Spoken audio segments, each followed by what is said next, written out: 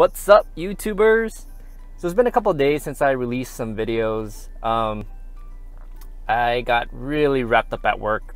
Today, actually, I got something in the mail. It was pretty cool. I'll show you when I get to work. I'm gonna go into my work today. Gonna show you where I work, what my office looks like. I actually live in almost like the countryside. There's nothing here. My apartment's over there. But so family and friends, I would love to have you guys come visit. I would highly not recommend it because this place is boring. We're here, Mayo Support Center. This is where all the magic happens. Secret access. We got some badge access. Hit that. It's pretty nice. Let there be light. This is where I sit. It gave me a nice little name tag. Picture of my PGY1 co-residence. This is my second year co-residence. Pharmacy licenses.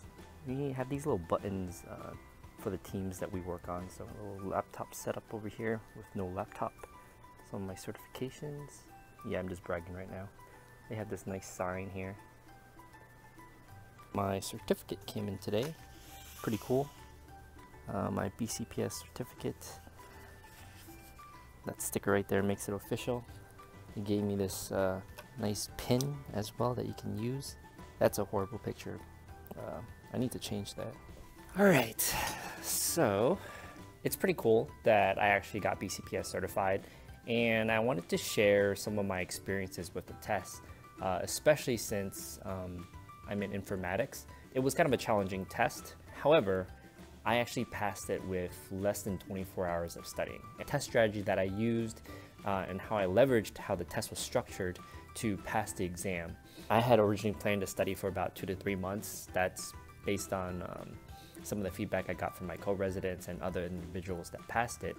More realistically, it was about 1 month. So I was thinking I need at least 1 month of study time to pass this exam. What ended up happening was I ran out of time and I ended up with a little less than a week to prepare for this exam. So I didn't really have much time. I tried to think of a way to study and prep for this exam that would give me the biggest bang for my buck. So the main thing is I used ASHP's Resident Reward and Recertification program. It's $10 a month. The first year is free. And they have 16 hours of CE essentially in this review course. It's 16 hours of CEs. My colleagues actually used was the ACCP's study material. The 2015 packet was about 1,000 pages and it covered everything. When I first started studying, I couldn't even get through the first chapter. It was like the first 15 or so pages and I just could not make it through the material.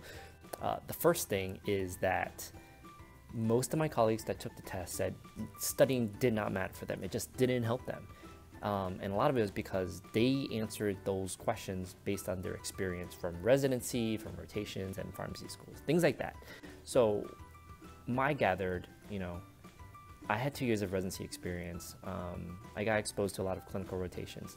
Let me use that in place of studying. My test strategy, around 60% of the test is on pharmacotherapy. 15% of the test is on government agencies, regulatory agencies, and things like that. So they ask you things about Leapfrog, CMS, National Quality Forum, and so you have to know what they regulate, what they do, and things like that. So meaningful use is another thing. That's 15% of the test, and then 25% of the test is all stats.